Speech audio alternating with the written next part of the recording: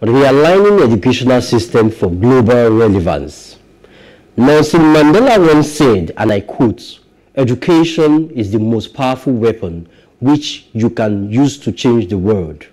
Now, is our current educational system ensuring the right education for our children and preparing them for the future?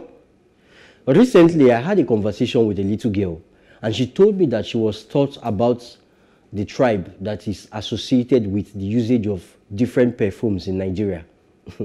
Then I went through her books and I saw that in one of her subjects, she was also taught that it is the duty of the mother to cook and clean and the duty of the father to provide.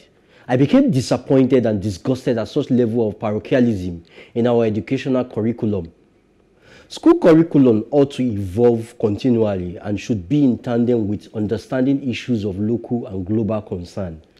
This will enable our children to grow with the right kind of mindsets, relevant skills, knowledge to challenge the status quo and change the world. For our educational system or curriculum to be relevant for a fast evolving world where globalization is at the center and fostered by technology, the following should be considered by relevant authorities while planning for the educational system. Appreciating globalization. Exposure to global issues ranging from learning about history, culture, and contemporary issues. Understanding technology.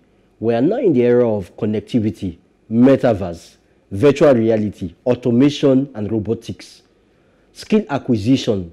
Soft skills like enhancing cognitive ability, effective communication, empathy, and enforcing positive values.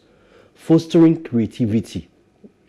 Children should be guided to discover their potentials. Innovation and intelligence should be refined. Education is beyond schooling, but we must ensure that our schools should be the right environment where our children can get quality education. So let's discuss your thoughts. You're talking primary and secondary school? Yes, primary specifically. Yeah. So, well, the fact that we don't teach history is a problem.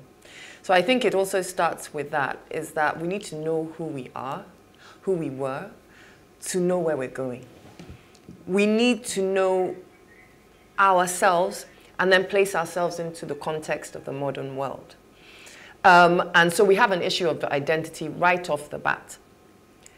We need to completely change our educational system. I'm sure everybody here will agree with me. It's absolute nonsense. It's outdated. And what really taught a lot of parents that is when we were on lockdown in COVID and we're all teaching our own children. And I totally revamped their curriculum and understood that, look, it's not all about open book, learn this, learn this. They had to learn how to take care of themselves. They had to learn how to cook and clean, and not just the girls, the boys. True. They had to learn to garden, to plant things, to clean, to imagine, to draw. It's not about your skill. It's not about the ability at that point. It's about exposing children to all the things of life and allowing them to find their direction within a framework, of course. And we in Nigeria, we have a tend to just say, you will do this, you will do that, girl does this, boy does that. And not realizing that we're shortchanging our entire society in the long run, in our future. Because what you segment or partition one child in and put another in is what you're doing for an entire future in a nation. And we need to think in larger terms when we're thinking about the education of our children. But I can go on and on because I have a special needs child, and that's another subject matter. The thing is, shortly before I get to Juliet, I can feel your pain now. Look at this issue. You teach your child the right thing. You are trying to teach your children to learn about how to be responsible. And then when they get back to school, imagine this curriculum where they have to tell them that the father's job is just to provide and the mother is to cook and clean. And then they come back to tell you that this particular tribe, I won't mention the name, they are used to using different perfume. How has that got to do with the reality on ground? And then they're messing with your children's mind. So our curriculum should be devoid of sentiment on tribal or gender sentiment. So your thoughts, how do you think we can carry along young people? Because they need to grow, these children, they need to learn skills from small. How to build themselves. So firstly, since you're asking this question, my first answer is the home is the primary educator of the child. So that's what I'll say for that. But let's look at the educational system as a whole. You see, I think the main work should be done by the ministry. This is me. Yeah. Because before now, we went to sleep when we saw that there was a huge value, huge improvement in the private sector. So we all focused and put our children in the private sector, school, and the government sector suffered. So maybe the ministry was not governing the private sector, apart from when they're giving licenses and the likes. But now, like Tonya said, with the COVID, we saw that the entire system locally is crap. So now it's biting everybody. It's really biting people. So the ministry has to have like a blueprint. They have to like have an agenda, like a goal. What do they want for, what kind of end game do they want for our children? What do they want our children to know, to like, to do at the end, I mean, while passing through the educational system? And create that curriculum that will sync that. It has to be done at a national level because now the entire system is messed up. And people are thinking of sending their children abroad now at very young age because we're waiting for university and masters before.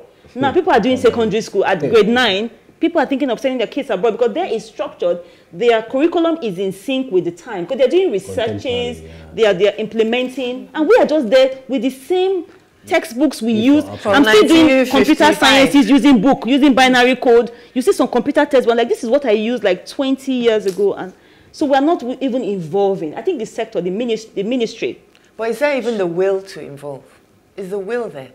Because you bring up that point about the private sector, the private schools. Everybody sends their children to private school, whether it's the low one or the high one, because unless you have any choice, unless you don't have any choice, you will send your child to private school. Otherwise, you're forced to send your child to government school. And I don't really know what value government school is giving, apart from maybe they're getting the free meal for the child for the day, if that is still in effect. So it's so messed up and it's so frustrating. And just on top of the kegs of powder kegs of explosives that we're just putting on top to explode this country, this is a major one because this is the foundational years. Yeah. And these are the important years. And these are the impressive years. And children eventually will wake up to the fact that what they're learning is nonsense. That why should they even bother?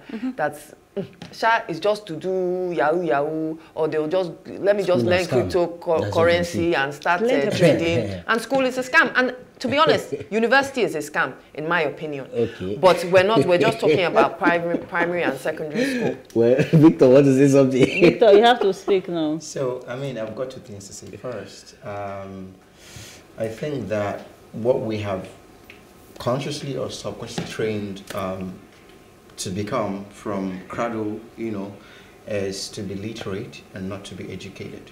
So you can know stuff and you are not educated. How many first class really, that we produce every day are really educated? Education changes you as a person. You're able to use that knowledge and apply it. I love the fact that Tonya said she's able to take her, her children on creative thinking, imagination, doing stuff, and all of those things. When someone made a joke, I mean, I've been learning X, Y, X, dy, dx. I came into life, and life was not asking me X, Y, find X and find Y. I wasn't looking for X. I was looking for money. And nobody taught me financial intelligence. And I was learning X plus Y equals to O. And life doesn't care about that, right? So secondly, I believe, like Juliet said, where your treasure is where your heart will be, and where your heart is where your treasure is going to be. Where is the heart, right, of our leaders? Where is the treasure? Where are they putting the treasure? Where's all the money going into? How much funding goes into education? So like she said, do they really care about education? I mean, it's not about, when it's election, we start eating with young people. That's not it's such a good thing. Like you just nailed it. But there's something we've been doing recently, like Wimbies, as some organizations. Wimbies just did one of the Big Sister program. Okay, we went to different public schools, but secondary school children. It was amazing because even though they think the school system is a fraud, but by seeing us that are otherwise successful, I think it gives them that aspiration because it was like some form of mentorship. I really respected the heads of schools who allowed us in. Went to like about six cities. I'm sorry, there was Calabar, there was Port Harcourt, Abuja, Lagos, and somewhere else. And They shared over 80 of us to those schools. We went to all the classes. We did some mentoring. It was really, really nice. Maybe we can also do that while we're waiting for the Minister of Education to do that. Yeah, we can't wait for ministry. I'm going to chip this in. I hope they will listen to us. I remember several times we've been in convocation ceremony where they will say the best student in accounting so get 5,000 or 50,000, and then somebody will do something not so necessary, entertainment, and gets 10 million naira. I hope you know that the country and the economy will not only be built on entertainment. We need quality education. Indeed, society challenges are never ending. Hence, they need to keep advocating in our private spaces with the hope that it all coalesces into improved humanity existing. Join us again next week on another edition of The Advocate. The advocacy continues on our social media platforms. On Facebook, PlusTV Africa, hashtag The Advocate NG, and Instagram at PlusTV Africa, hashtag The Advocate NG. To catch up with previous broadcasts, go to plustvafrica.com/The Advocate NG. Don't forget to subscribe to our YouTube channel, PlusTV Africa. Let's keep advocating for a better society. Bye for now.